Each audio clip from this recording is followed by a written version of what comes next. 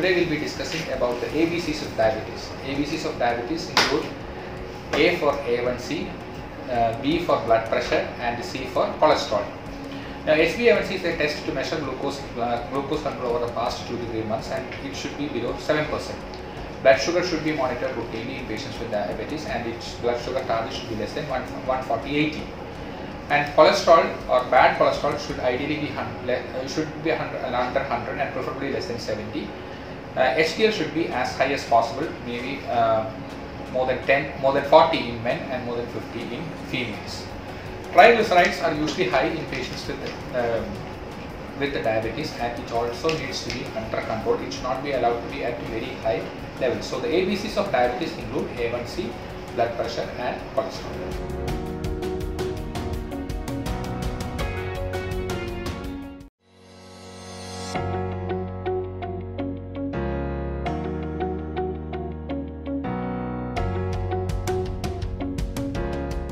So today we will be discussing about the types of diabetes.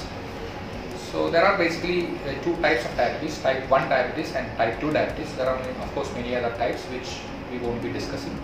In type 1 diabetes, the body completely stops producing any insulin.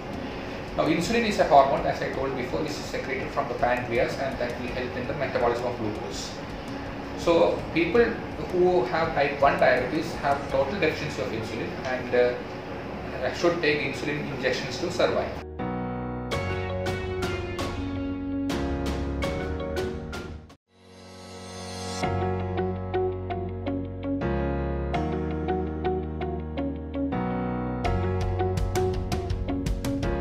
Today we will be discussing about what are the symptoms of diabetes.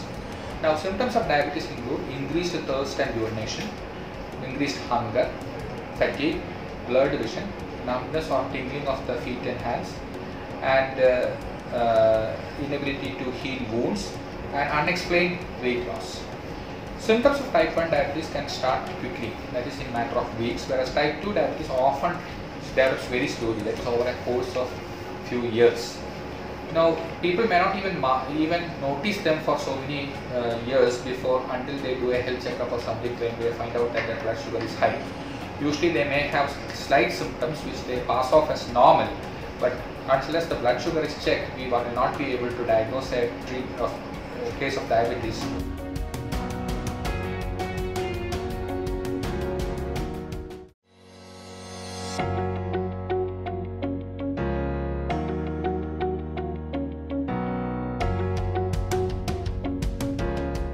So we were discussing about the types of diabetes. Today we will be discussing about type 2 diabetes.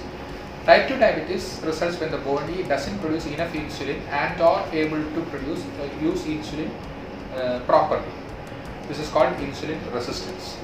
So to begin with, once there is insulin resistance, or when the body is resistant to the effects of insulin, the natural history of the natural act of the body is, or the pancreas, is to produce more insulin so that it outweighs the resistance. But over time it isn't able to keep up and can't make enough insulin to keep our blood glucose at normal levels, and approximately 90% of the cases worldwide are as a result of type 2 diabetes, not type 1 diabetes.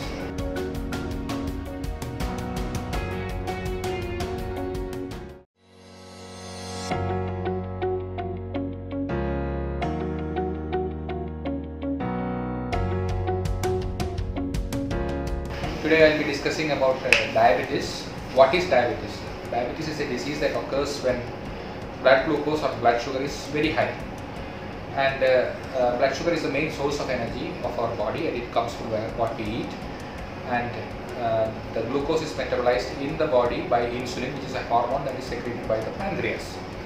So when people don't have enough of insulin, they develop diabetes, or their glucose levels are high.